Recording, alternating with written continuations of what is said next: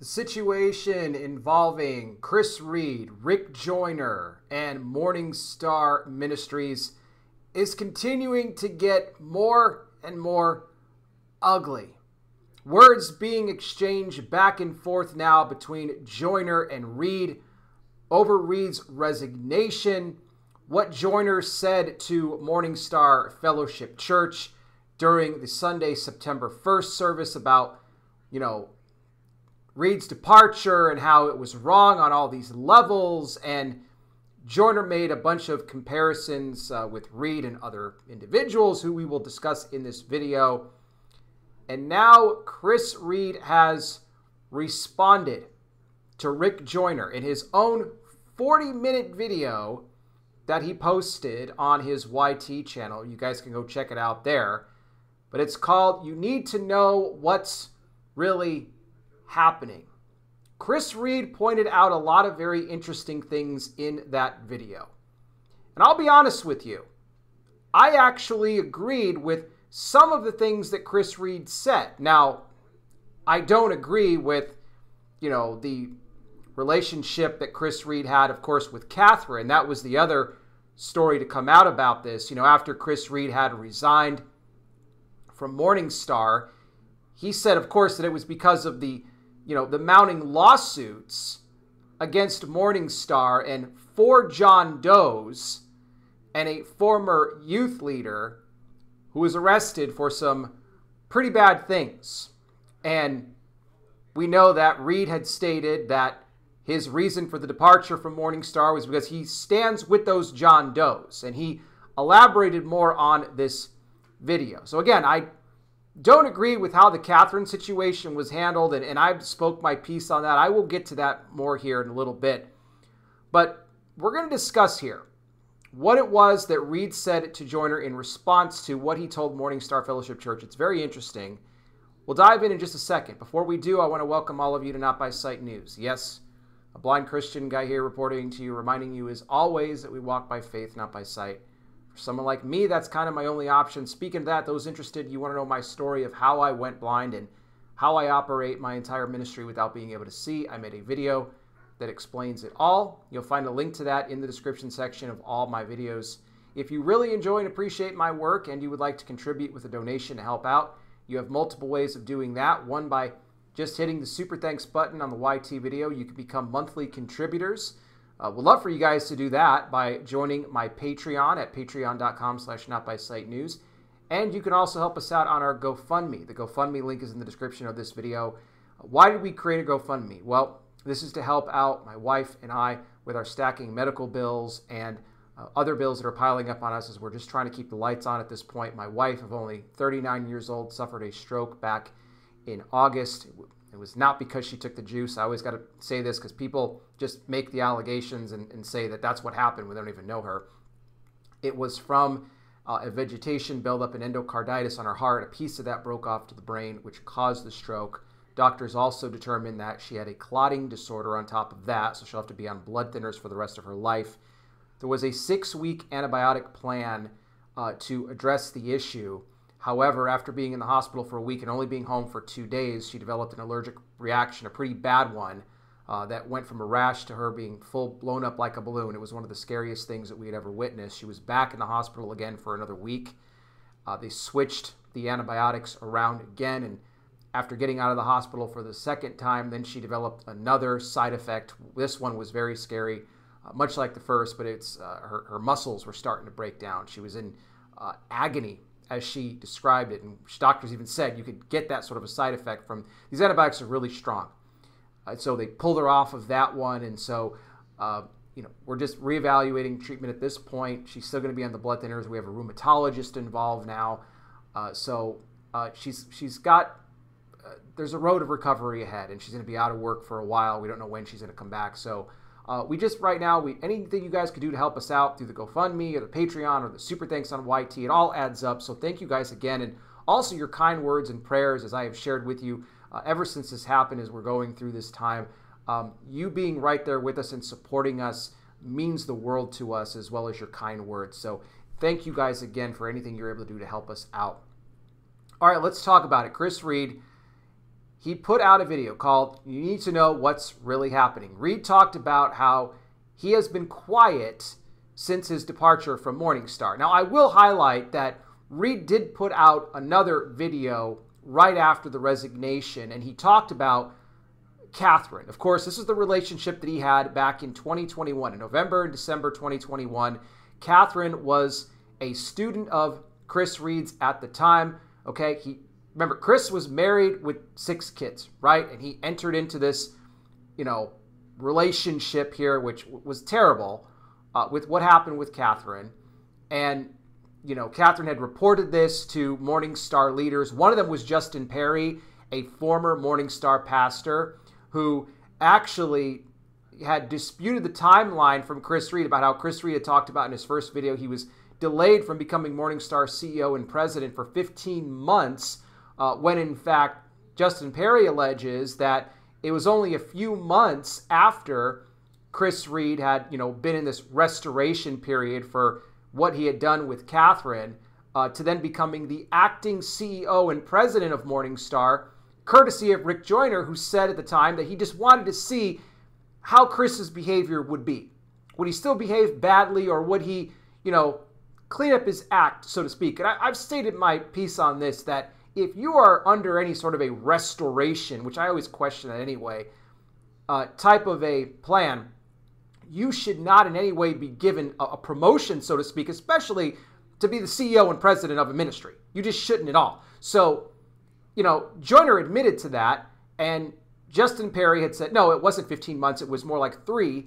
And remember, he was given the acting CEO and presidency of Morningstar. And look, Joyner has had a history of defending this type of behavior from people like Reed before. I talked about the Mike Bickle situation in IHOP KC. So Joyner has always been very questionable to me. Now, during that September 1st service, Joyner really tried to get, and I called this gaslighting, and I'll get to here in a second of why I agree with some of what Chris Reed said in his second video. But Joyner, briefly mentioned the pending lawsuits against Morningstar. Now, at the time, it was just one. That has now since grown to 3, okay, involving the John Does and the former youth leader, and all of the mistreatment that went on in that situation. It was bad, and it led to that individual not only being arrested in 2023 for what he did, but also, and his name is Erickson Lee, by the way, but also he was arrested again only about just a couple of days ago. He failed to appear for his court hearing, okay, for this trial, and the John Does were all present, and so the judge had ordered issued another call for his arrest, which he then turned himself in the next day. So this situation is still playing itself out. So at the time on September 1st, Joyner just talking about 1 lawsuit. Now they're up to 3. Now, Joyner told the church that these accusations that they, had discouraged the John Does from reporting what happened to police. He says it's all false. It's all false. But there are even some John Does in the newer lawsuits, and you can go back on my other previous videos where I talk more about this, that allege that this sort of thing was going on at Morningstar even decades ago, involving other leaders. And then again, telling, no, don't report what's happening, to you at all. We don't want to bring any sort of, bad press here to Morningstar. That's very concerning to me. Now again, Joyner attempted to, make Chris Reed the focal point of that service. And I said it at the time. He's trying to make Chris Reed the scapegoat now based off of Catherine's story. Because prior to these lawsuits really starting to get attention, Joyner was kind of on the side of Chris Reed. Now, he didn't like the way he left the ministry. He said that it was not how a shepherd would act, and look how it affected the church, and look how it affected me, Rick Joyner. He made it all about him. But Joyner, I said this, he was using the Chris Reed situation and the story with Catherine to deflect the attention off of him and the other Morningstar lawsuits. I said that. And again, I was not happy with how Chris Reed, handled the Catherine situation. I think that it should have been reported publicly at the time that it went down. And I don't think that Chris Reed should have ever been elevated to the top of the ministry anyway. I think what happened was a disqualifying act, plain and simple. I have nothing against Chris Reed as a person. I would never wish anything bad upon him or his family. Now, unlike apparently some others are doing, and I'm completely against that. I always stand against that sort of thing. But I do agree that Joyner was trying to use Chris Reed. He said, he was he lied to me. He lied to all of us. He was a wolf. I never would have elevated him had I known, as Rick Joyner said, evidence is starting to mount in the situation with him and Catherine. Okay? Now, let me get back to more of what Chris Reed said. Again, the video, you need to know what's really happening. Chris, and I'm going to kind of skip around here. You're free to go to his channel and check out his full 40-minute video if you would like to. But Reed talked, let me just mention the scapegoat thing since I'm on that topic. Reed talked about how Rick Joyner is making him the scapegoat in this situation, involving what happened with Reed and Catherine. And I completely agree. He is definitely doing that. Rick Joyner is very crafty as far as it is from deflecting attention of what's going on with him. Because Chris Reed even said in his video that Reed himself is not named. That's what he said in all of these lawsuits now that are pending against Morningstar involving the John Does. Reed said, I am not named at all, anywhere in there. And I believe he's right. I don't think that he is. Okay? But he said again that this was why I left Morningstar. It was because of the people, because Rick Joyner alleges that I turned my back on the sheep. He says, no, it has nothing to do with the people. He goes, I didn't leave the people. I left a corrupt and toxic ministry that it took me a year and a half to realize. Now, that's interesting. That is very interesting because, again, the mudslinging here between Reed and Joyner is continuing. Reed also called out the fact that Joyner had made a reference in his September 1st statement of Reed acting like Bill Clinton. Of course, you all know the Bill Clinton and Monica Lewinsky situation. Reed says that in no way did I do, and he's talking about with Catherine, what Bill Clinton did. He goes, that is just completely false on every level. Again, he was not leaving Morningstar because of, the Catherine situation, even though I think he should have at the time. But again, it's because he wanted to stand with the John Does and he did not appreciate the toxic and corrupt, leadership, the whole structure at Morningstar. What I find interesting about that statement, and I'll say this, because if Reed had thought, or whatever he saw behind the scenes, if he thought that it was corrupt, and if he thought that it was toxic, then why did he even ascend, or why did he even accept the position of CEO and president of Morningstar if, in fact, there was things going on there that he didn't like? Because he didn't have to accept it. But he said it took him a year and a half to realize it. I mean, that would, to me, indicate that there was little signs along the way in that year and a half that would have somehow prompted him to get out of there sooner, but he didn't. So I find that part a little interesting to me. Now, here was another big takeaway from what Reed said in his video. And I don't agree with this, as far as what Chris is alleging is happening to him and his family, that him and his family have been receiving threats ever since the whole story came out about his resignation. He says that he's been getting weird text messages from people, and a lot of these people, his wife as well, a lot of these people, he said, have been offering to help him and his family, like get them to a safe place.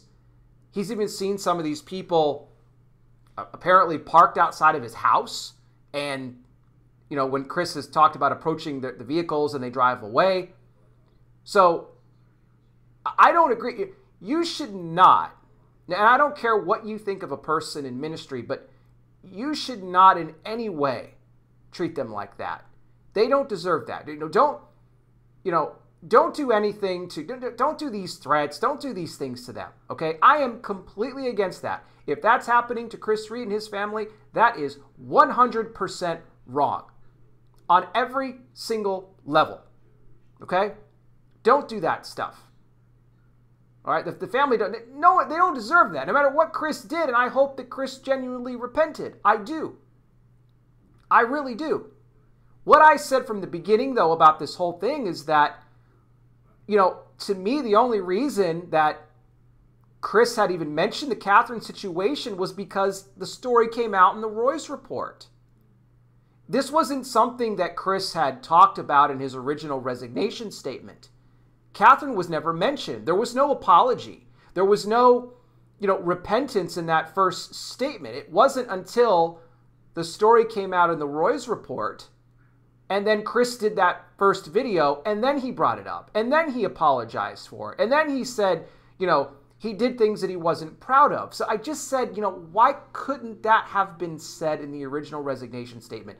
I think that if he had mentioned it, I honestly think that if he had mentioned it, that he could have looked a lot better here.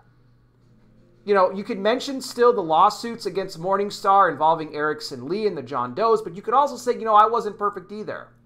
And when the story came out in that first video that Chris did, it was both him and his wife that really seemed kind of annoyed that it even came out. And they were like, this was 3 years ago. Why is this coming out? We just believe this is now hurting our ministry. And look, these sort of things that are in the past that, if they're not properly dealt with, they're going to come back out. They're going to come back up. Plain and simple. And by the way, I will be doing another video because apparently Catherine did an interview after the Roy's report where she gave her story about Chris Reed and said some interesting things. So that's going to be in a separate video. This one I wanted to talk about Chris's response to Rick Joyner.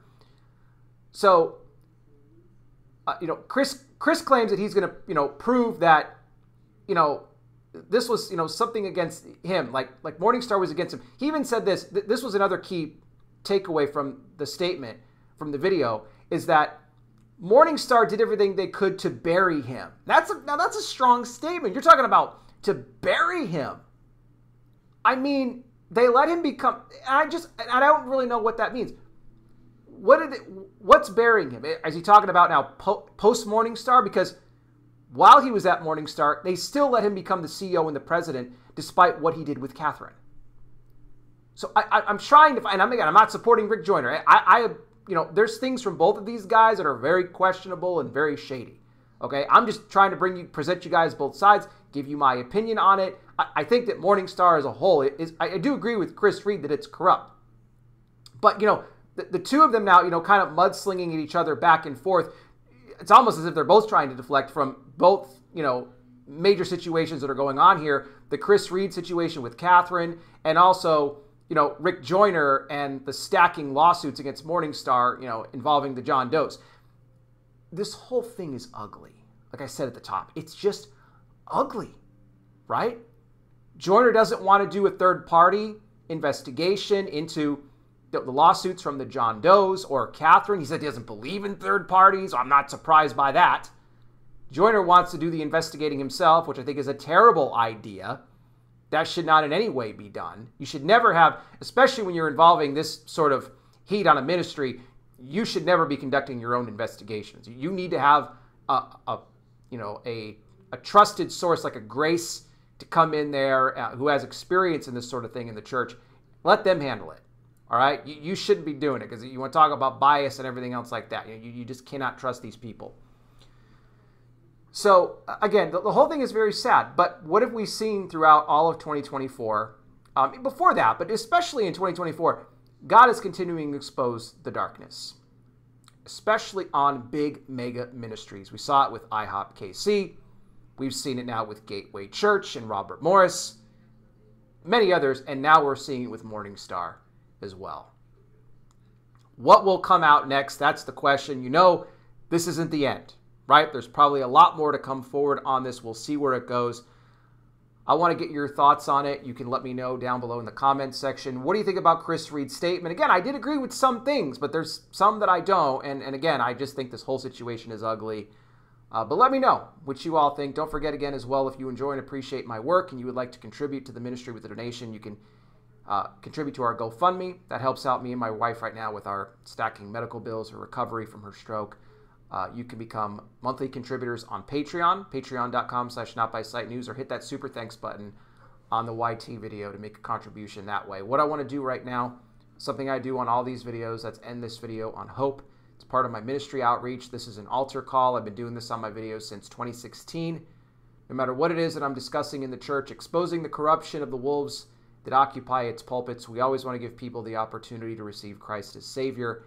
That being said, anybody watching now, if you are somebody who has not yet received Jesus as Lord and Savior, you would like to do so, I want to lead you in a prayer to do that right now. This is a prayer you could do in your own words, but I will give you the steps you need to bring it before the Lord today. First thing you want to do right off the top, acknowledge you are a sinner. That is something that we all are. The good news is that God gave his only Son, Jesus Christ, to die on that cross for the sins of all the world, as he died and rose again for you and me. He paid the cost. What you have to do is repent of your sin. That means to turn from sin, not just to say you're sorry and jump back to your old ways, but to actually turn from sin, which are those lifestyles, patterns, habits, behaviors, things in your life that go against the Word of God. If you humbly go before the Lord, though, and ask him to forgive you, he'll wipe your sin away. The Bible says he doesn't remember it any longer. And then you invite Jesus into your life to be your Lord and Savior. When you do that, you become born again, a child of God. You will have eternal life. Trust me when I tell you there is no greater decision that you will ever make than the one you do to give your life to Christ. And I pray you make that decision today. Again, more info down below. Thank you all again so much for watching. I really do appreciate it. I'll be back with more. You guys take care. Please be safe out there. God bless each and every single one of you, and I'll talk with you soon.